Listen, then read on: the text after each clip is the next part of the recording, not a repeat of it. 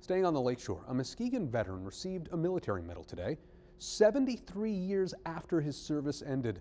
91-year-old William Nile served in the Navy under the Marines while stationed first in the Atlantic, then in the South Pacific.